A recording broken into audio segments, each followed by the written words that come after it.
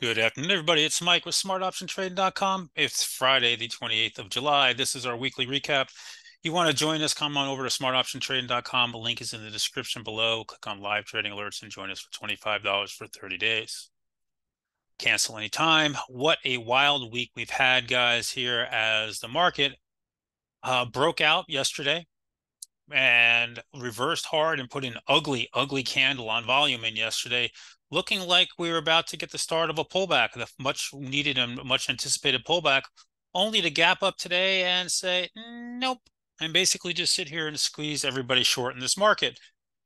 And, that's not the type of action you want to see, but it is what it is. And if you're trading in the markets right now, you need to remain a bullish bias, until something actually breaks. All right, so the SPY today coming back up here. We did not come down this far, by the way. This is a bad print by Thinkorswim. On the tail there, you can see today we traded in a very tight range here all day long. Not much to see here. The Qs were a completely different story today. And by that, I mean is the Qs here took back all of yesterday's weakness, got right back to just shy of yesterday's high and not far from breaking out in the recent highs there. IWM was kind of in between, holding it okay, like the SPY and the diamonds, which have been raging. Another kind of weaker day. The SMH has put a new high on the day in. The XLE here came off the 200-day and holding. The financials also, kind of holding here on the 8-day. Today was very much about names, and this week has been a very good name if you focused on names in the market. And that's a lot of what we've been doing here is focusing on names with earnings. We had some big earnings trades after hours on this week. I know I did, and I know some other people in the room did. They were very happy. And really, it was just about being in the right names this week and trying not to overly worry about the market. Apple, I know you guys love it. We have earnings there next week, and we have a huge week of earnings on tap. Right back up to the top of this range, holding in good. Chevron gave us a nice trade early on Monday when they pre-announced, and today they're down a little bit on the actual conference call. What else is out there? NVIDIA gave trades all week long, grinding back up just shy of the recent all-time highs there. Google on earnings gave a fabulous trade and gave trades each day the rest of this week for those that wanted it.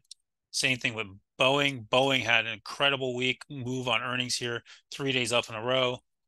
Meta gave a great after-hours trade yesterday. They sold the hell out of it, and today they took it all back and put a new 52-week plus high in here. Very, very mixed volume on a lot of these names, and that's what we're seeing here right now and how this is trading. What else we have out there? Roku today was absolutely monstrous. Screaming candle, over 50 million shares traded. This thing is just nuts. It does not have a lot of resistance up to the 95 area now. And again, they're rewarding names with good earnings. Names that haven't had good earnings, like Tesla, they're not giving up on them. They're just holding in, still underneath the 8 and the 21 day. Microsoft had a nice bounce back today. Again, it's still underneath the 8 and the 21 day. So these guys are still somewhat in the penalty box. In the semis, AMD kind of remains in the penalty box. It cannot break back above the 50-day. Loves to use the 50-day as support and resistance there. Intel had a better than expected report. Almost took out the 52-week high. What else was strong? Avgo here looking very strong near all-time highs. LRCX also put a new all-time high in. Strong move on that one. We have onsemi on Monday morning. We have AMD next week. I mean, if you look at the earnings list next week, it is earnings palooza and a bunch of different names. So with that said, I'm going to do charts on Sunday morning. Great week here in the markets. Everything kind of holding in well. We're overdue and we could use a pullback, but the market doesn't want to give one right now. And so you got to stay bullish biased until it does, but just need to be a little bit more careful here, as obviously we're getting a little bit more back and forth.